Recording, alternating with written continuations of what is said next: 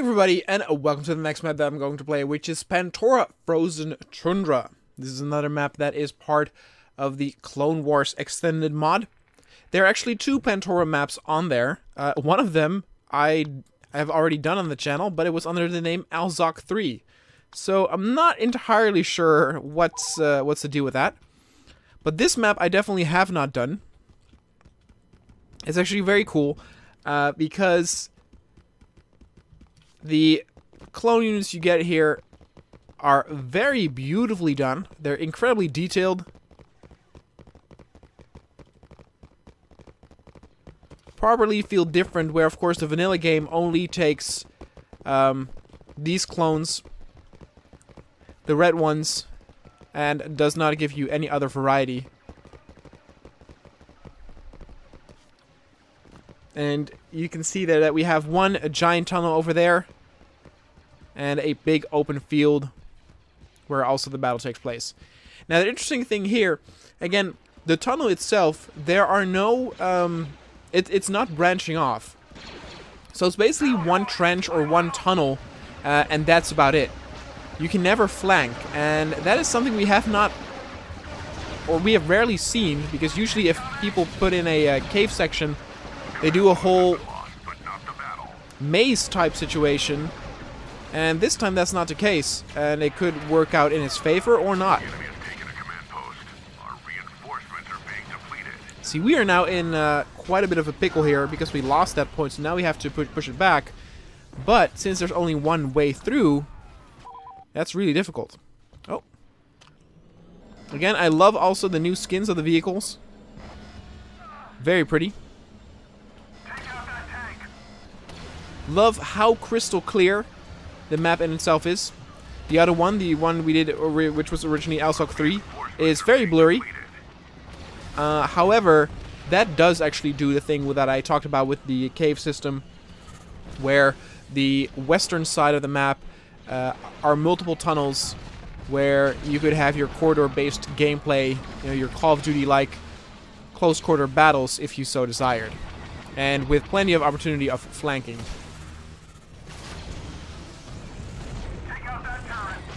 Oh, look at that. This is not even capturable. Huh.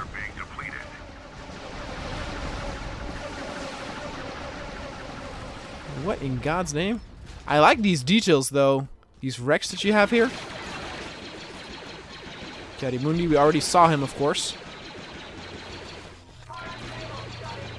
Oh.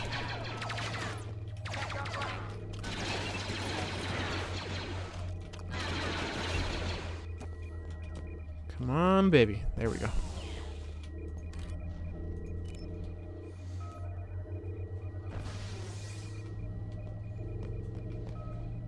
I do think having one tunnel that is parallel to this one would be better.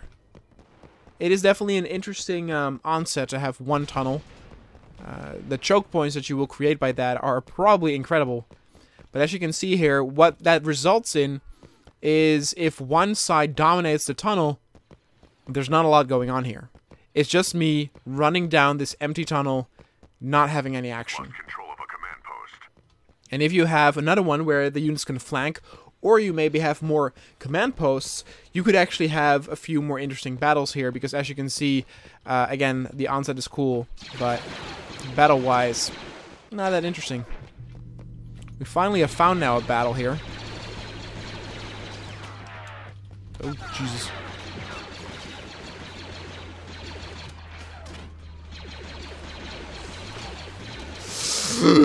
I heard a droideka. I see a droideka. Oh, God.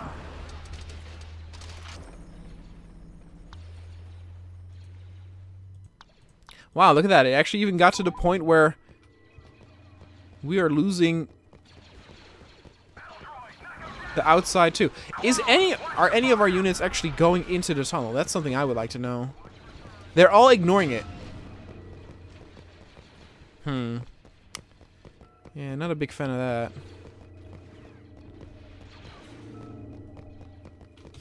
That honestly is a bit of a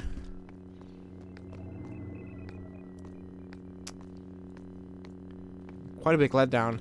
You could actually by having like maybe a spawn point here or something, you could help that. Because again, there's no action happening here. This is not what you want as a map creator. Hopefully by now capturing this, there will be a few more units here, but even then, when I was attacking, you know, only 1 or 2 units would spawn here. The Republic is in control of a command post.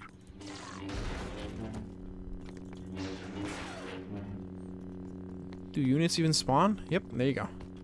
Alright, now they're finally on the move. Oh! Kiadimundi took that right to the face. So another officer battle.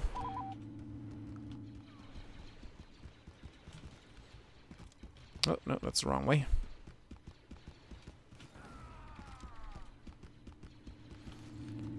I will say that this is a map that supports a lot of game modes. It supports this conquest, classic conquest, hunt mode, and also the Order 66, where the clones are fighting the Jedi. Very cool. And I will also probably do someday some of those custom modes. I realize that most maps I only do once, and a few of these maps really have some cool alternatives, including campaign mode, or XL mode, or hunt mode that is very unique, or maybe, you know, a completely separate mode like Order 66. So in the future we might actually revisit some mods or maps and just play a different mode, see how that goes. I know that with the Dark Times one, I did all the reviews in regular Conquest, and I definitely want to go back and do the campaign modes for each of the maps.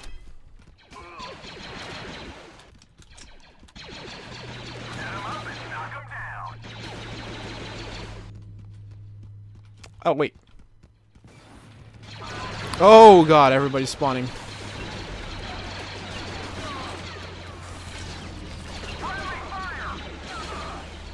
There we go. Now we're capturing.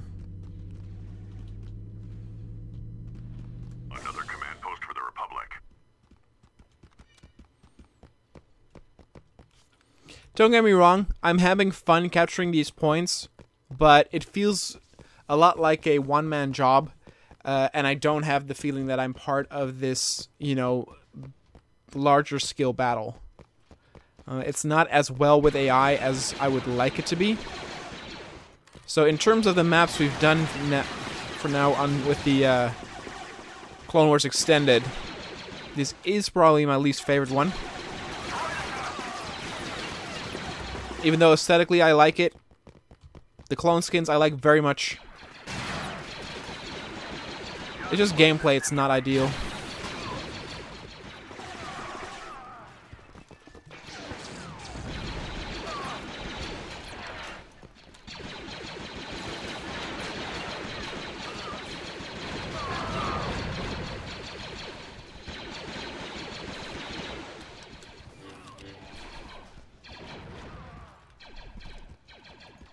The open field itself, not also too interesting. Actually, speaking of which, there was a giant vehicle here before that disappeared. Might actually be cool if you were able to blow that up.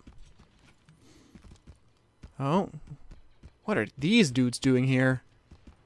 What is happening over here? What?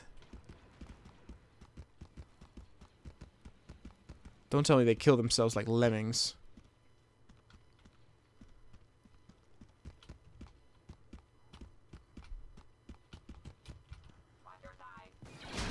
Oh god, look at this crap.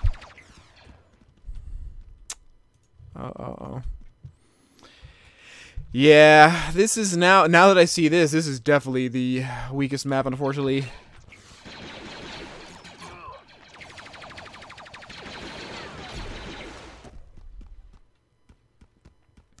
I'm not entirely sure what process they go through in order to be accepted in the Clone Wars Extended mod, but if I were in charge there, I probably would say, because again, the map definitely has potential. I think the setup is very cool. The look of it is very cool too. It would need one do-over. You know, get a bit more polish. Because there's just... it's a bit too rough around the edges. Oh my goodness. Immediately got shot.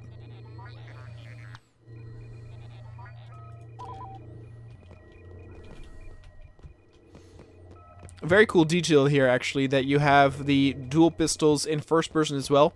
I have seen in other maps and mods where you have a dual wielding unit, yet if you switch to first person, you only see one pistol in hand.